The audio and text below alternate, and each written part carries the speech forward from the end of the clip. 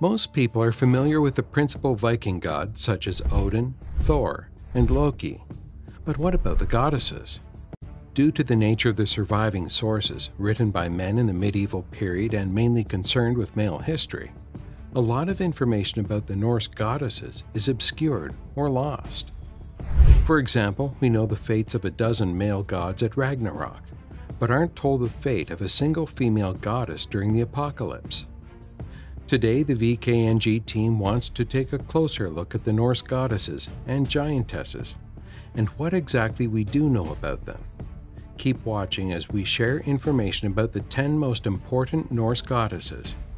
If you want to learn more about any of them, you can find full articles on our website, VKNGjewelry.com. Let's get started. 1. Freya. Freya is the most important Norse goddess, and there is widespread evidence that her cult was very popular during the Viking period and 4 centuries later. She is one of the Vanir gods, which are more like nature sprites than their Aesir counterparts. The Vanir are predominantly associated with fertility and magic. Freya, whose name means lady, is the goddess of love and beauty.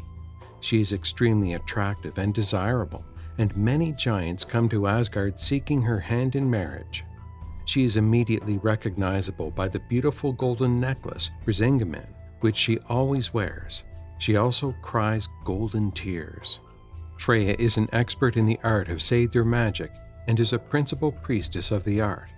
It was Freya who taught Seidr to Odin. A connection with magical practices is only one of many similarities between Freya and Odin.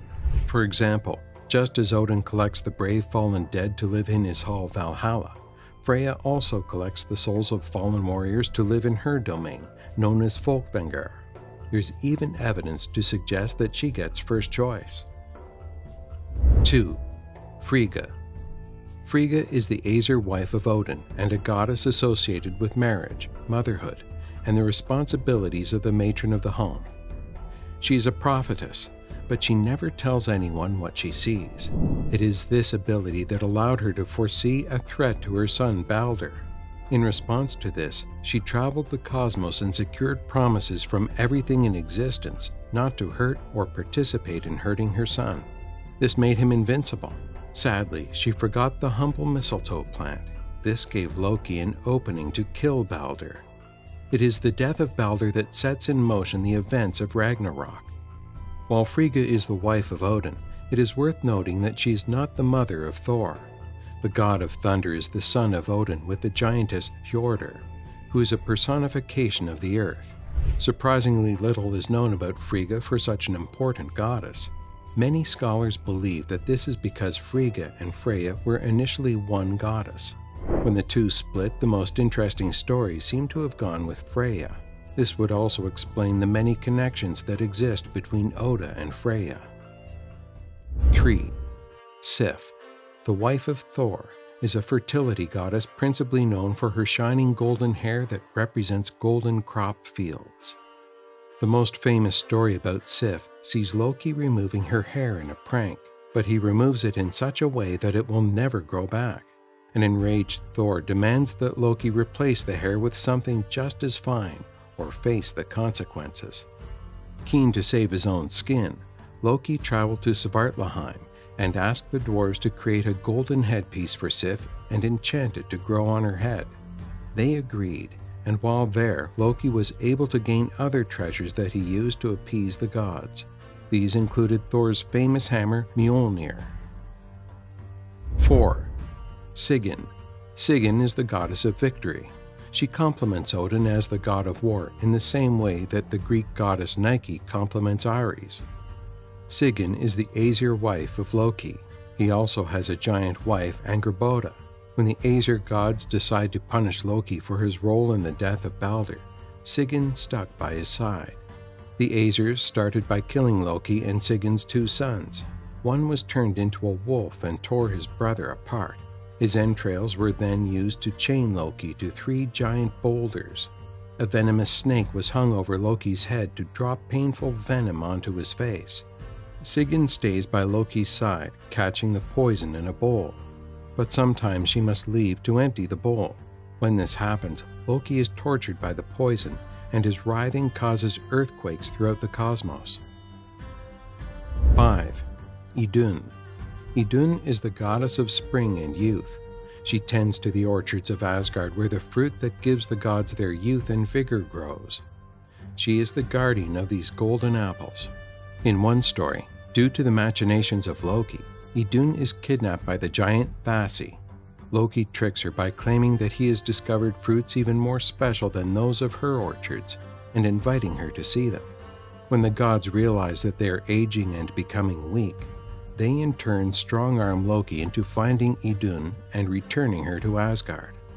Idun is sometimes referred to in the sources as a nature spirit who belongs to the elven race. This reflects the fact that in Norse mythology, the lines between gods, giants, and other supernatural beings are blurred. What is clear is that they are all more than human. 6. Hel. Hel is the daughter of Loki and the giantess Angrboda. She was born with a body half flesh and half black, which has been interpreted as meaning that she is half living and half dead. The gods feared this monstrous child and were disgusted to look upon her. To get rid of Hel, Odin sent her to Niflheim to rule over the underworld that exists there. While Niflheim is not one of the coveted afterlives, such as Valhalla, it is only one of many in Norse cosmology. It is not specifically for the wicked, but Hel's dominion there is absolute. No one can pass the gates of Helheim without her permission. She protects the gates with the help of her guard dog Garm. Even when Odin's divine Aesir son Balder dies and crosses into Helheim, Odin cannot retrieve him. Only Hel can release his soul. Hel agrees to return Balder to the Aesir, but only if things in the cosmos weep for him to prove that he is universally loved. Loki, in disguise, refused to grieve. Balder must stay in Helheim until Ragnarok. When the apocalypse arrives, Hel will sail against the Aesir in Asgard with an army of the dead. They will sail in ships made from the toe and fingernails of the dead. When she abandons her post in Helheim, Balder will also be able to leave. 7. Gefjon. Gefjon is another fertility goddess, specifically associated with agricultural practices and the plow. According to myth, she disguised herself as a poor beggar woman and asked the king of Sweden to give her some land. He said that she could have all the land that she could plow in one day and one night. To his surprise, Gefjon plowed so deeply through the western part of Sweden that it was cut off from the mainland. This is how Zealand was created. 8. Skadi. Skadi is a giantess who was considered the goddess of winter and skiing. She is the daughter of Thasi, who kidnapped Idun. He was killed during the retrieval of the goddess, so Skadi went to Asgard seeking revenge. The Aesir offered to pay for the death of Thasi, this price including letting Skadi choose a husband from among the Aesir, but she had to choose by looking only at their feet. Skadi wanted to marry Balder, and so chose the god with the most beautiful feet. But these belonged to Njord, a god of the sea, whose appearance had been diminished by the wind and salt. The two married, but soon separated as Skadi could not stand his seaside home, and Njord could not abide her cold, mountainous home.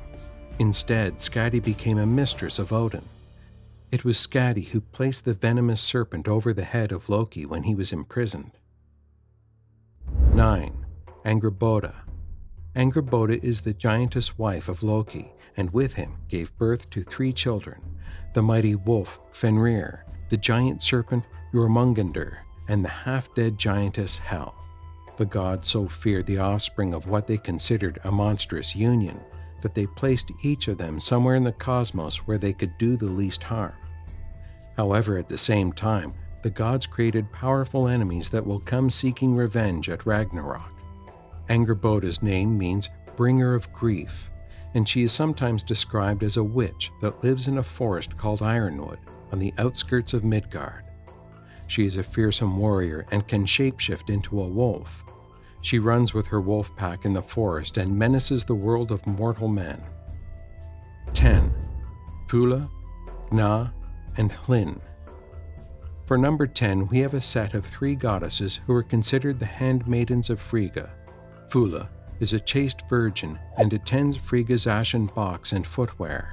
She is Frigga's favorite, and she is the only one with whom Frigga shares her secrets.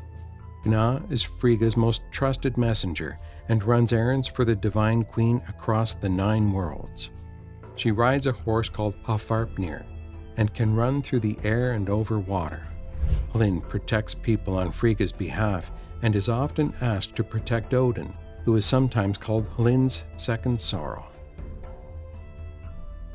If you want to learn more about any of them, you can find full articles on our website, VKNGjewelry.com.